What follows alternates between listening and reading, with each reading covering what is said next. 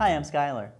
The iPhone has a built-in GPS receiver, but if you want to use it with an external device, such as one made by this company Bad Elf, there are a couple different ways that you might connect it.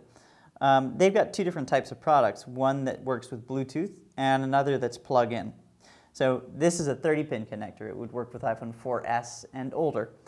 The Bluetooth GPS would be a really good pick for somebody with an iPhone 5 or somebody who wanted extremely precise GPS.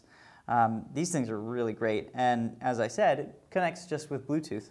So you would go in here to settings and go to Bluetooth, and any device that your iPhone could communicate with would be listed here. It would say discoverable, and you would tap on it, and then it would attempt to pair with it. Then you'd be able to open up, say, any sort of mapping application, offline maps, for example, and that external GPS receiver would receive a signal from the satellite and then send that signal to your iPhone via Bluetooth. Cool stuff. Thanks for watching. I'm Skylar.